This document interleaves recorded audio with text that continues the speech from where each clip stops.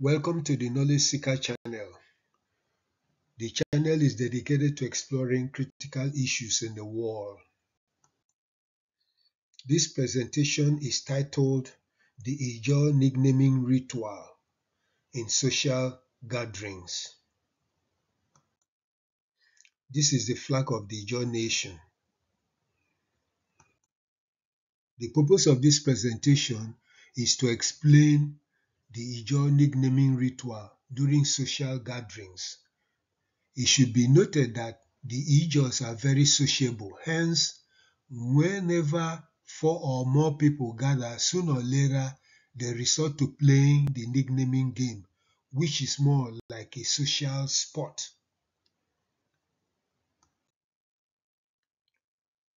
Now, before we go on, it is important to know why nicknames are important. In Ijaw land, it is very important for everyone, especially the men, to have nicknames. Due to its importance, people choose their nicknames very meticulously. Nicknames are so important that some people have multiple nicknames to reflect different aspects of their lives. And there are many names that a person can choose. For instance, a person can choose a nickname for fighting a war, a nickname for being able to dance in a prolific manner, a nickname for wooing a member of the opposite sex, a nickname for wrestling, a nickname for playing soccer, a nickname for singing, a nickname for philosophizing, and so on and so forth. For instance, the legendary individual who is considered as the founding collective ancestor of the Ijaw nation, known as Ijaw, has several nicknames.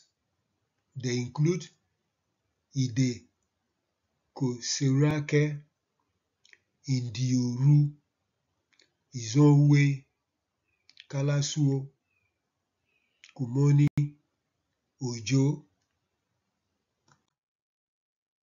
Ogulabiowe, Ondo or Indo, Uru, Uzon. Note, these names indicate that the individual was very powerful, almost to the point of being regarded as a god. Powerfulness further indicates that the ancestor being was fortified both physically and spiritually. Following the pattern established by the founding collective ancestor, subsequent founding ancestors of the Ijaw clans or sub-ethnic groups too had nicknames.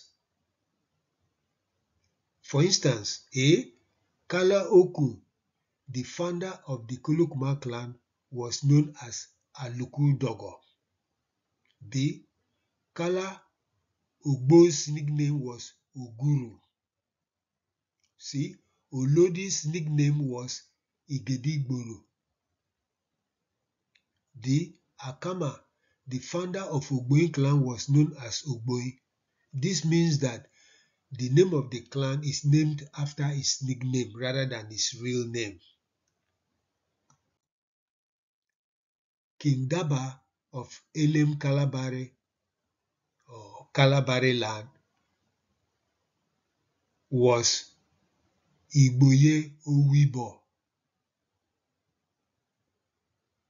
Kalabeni, the founder of Ibane Bone clan's nickname was Alagbaria. Note, all the founding ancestors of the clans or sub-ethnic groups had nicknames. Only very few are listed here just to demonstrate what the nicknaming means.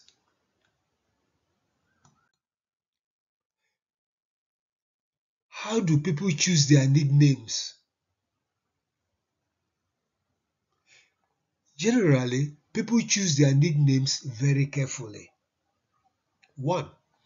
Some might adopt the names of very popular figures or things or cities that sound attractive to the ear. 2. Others may choose nicknames based on various professions. For instance, a very scholarly individual might choose the nickname professor. Professor could also be adopted by someone who thinks he or she is the best at what he or she does. 3. Some choose nicknames with multiple consonants and vowel sounds to increase the vibratory energy of the name. Professor as a nickname, very common. In particular, those whose real names are not awe-inspiring take their time to pick nicknames that are awe-inspiring. 4. Awe-inspiring nicknames generally tend to arouse oral vibration based on the meaning as well as the sound generated when called, as well as the number of consonants in the name that causes vibration. 5. Likewise, sometimes people pick names that reflect their capabilities or proficiencies. 6. A king or a chief might end up with 3 or more nicknames to reflect the high status of his position in society. 7. In a school environment, a student could choose names like 1. Mad. This is to demonstrate proficiency in mathematics. Philosopher, to demonstrate an ability to philosophize. Professor, to demonstrate mastery in various subjects and be able to impart knowledge with ease. What is the purpose of the nicknaming ritual? The Ijaws use the nicknaming ritual to accomplish several goals. 4 are identified here. They include 1. It enables people to loosen up and interact freely in a social gathering. 2. It helps to reveal a person's psychosocial state. 3. It is used to warn potential enemies by indicating that one is protected or fortified. And 4. It is used as a motivational tool to aspire to a greater height or achieve a goal. Thus, the identified 4 purposes above are used here to elaborate on the discussion of the nicknaming ritual. So please follow me along as we take them one by one. 1. It enables people to loosen up and interact freely in a social gathering. A social gathering can be uncomfortable sometimes, especially when people who are not familiar meet to interact. B. Some men are generally shy and need some social mechanism to awaken them. C. The nicknaming ritual helps to reduce the social gap between the elders and young people, as well as between social categories. For instance, it helps the elders to mingle with younger people as they announce and explain their nicknames in succession. In particular, it bridges the gap between the most educated and the less educated. It also helps to bridge the social and financial gap between the rich and the moderately well-off and the poor. Why? Why does it do all those things? Because as soon as the ritual or exercise is activated, everyone in the gathering must take turns to announce their nicknames and explain the meaning in succession, regardless of one's social status. 2. The nicknaming ritual helps to reveal a person's psychosocial state. When a person announces his nickname, others in the gathering will quietly reflect on the name in order to determine the motive for choosing such a name. B. A particular nickname can tell whether the individual is very sociable or introverted, or whether the person is angry or not. C. It can also reveal whether the person is restless or calm in demeanor. D. A highly respected individual might have many nicknames, as stated earlier in the discussion. E. The nickname chosen can also reveal whether the individual is an assertive or a passive individual, or whether he is decisive or indecisive. 3. The nicknaming ritual is also used to warn potential enemies by indicating that one is protected or fortified. If someone suspects that somebody is trying to harm or block his path, the individual can use a social gathering to warn the potential troublemaker by choosing a nickname that indicates that the person is spiritually fortified so that no harm or evil can befall him. B. A person can deliberately choose the nickname Lion and explain that he is fearless of anyone on the face of the earth. C. The person can even go further and say that he is an owl. The owl is a predatory bird that hunts both day and night and is considered in most African folk tales to denote badness or a sinister character. D. If a person chooses owl as a nickname, the individual is technically warning potential enemies that he can see both at night and during the day. Therefore, no one should try anything sneaky. E. An individual could choose the nickname Rock, which is what? Ugu, to indicate toughness, invisibility, and agelessness. This is a picture of a solid rock. F.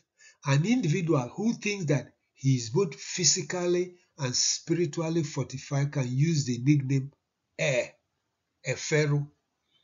When asked to explain the meaning, the individual might say that he is like the air, which is invisible, yet is so powerful that it causes thunderstorms, lightning, hurricanes, tornadoes, and so forth. Thus, air is a very powerful force. By implication, the individual is saying that he is powerful.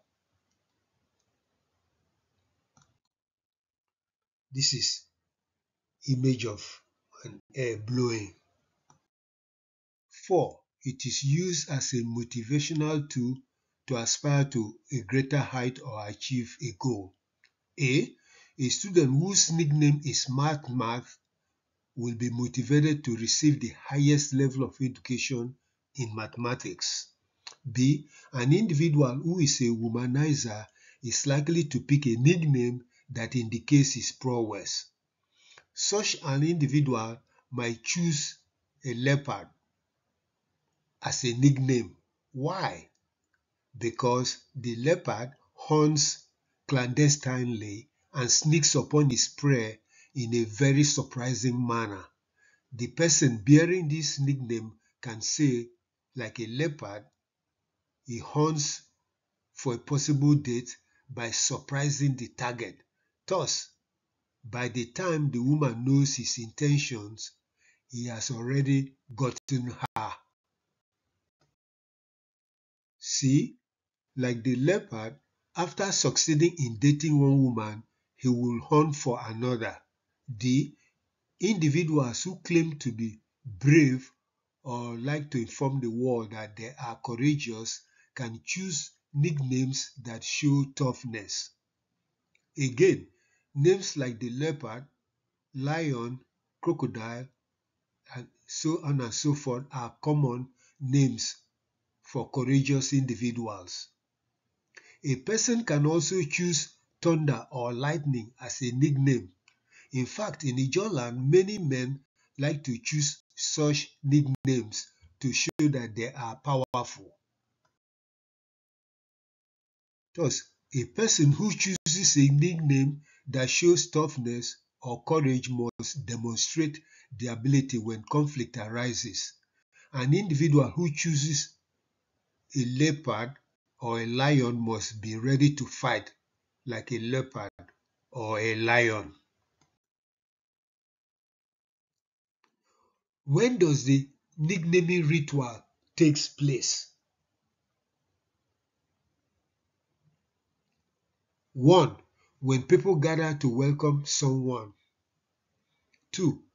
When they gather to discuss family or community issues. 3. When they gather for a party or a celebration. 4. When they gather to interact with friends. Note, it is commonly conducted or engaging by men, but it does not prevent some women from participating in it in a gathering. This is a gathering of Ijaw men.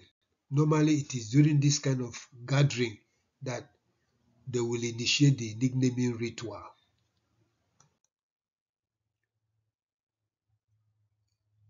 Now, after a nickname is announced, the person must also explain the meaning of the nickname. Every nickname chosen must have a meaning and an explanation for what it stands for. It is the meaning and explanation that captures the attention of those in a gathering. Generally, nicknames that are famous or infamous or outrageous are most likely to attract laughter, thereby catapulting the person to win the contest.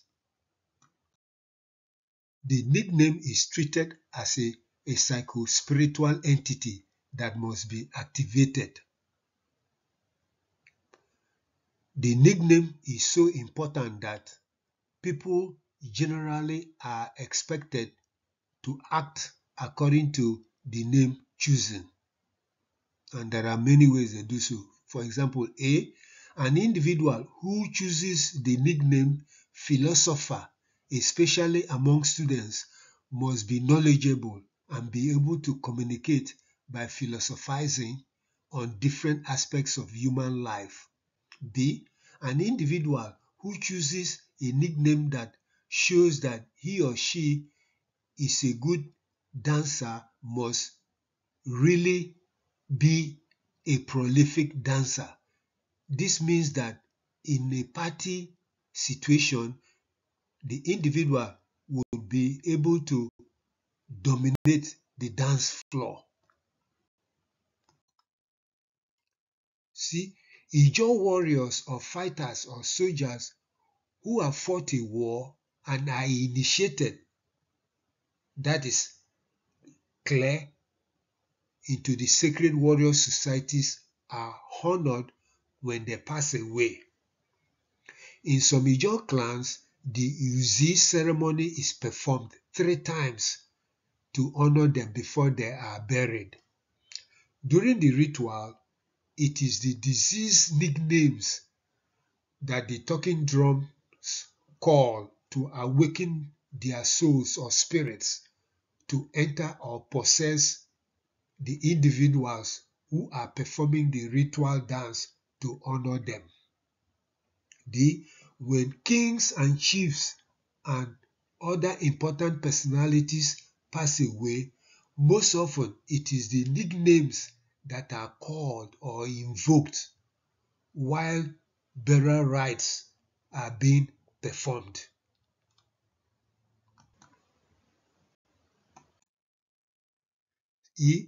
There are many Ijaw men whose nicknames are even more powerful than their real names, and everyone addresses them by their nicknames. For some people, the nicknames are so popularized that people forget or ignore their real names. It is not unusual for some children to identify their father's names by calling the nicknames when introducing themselves. A son or a daughter might introduce himself or herself as the child of Ugu, and people will immediately know who is the father.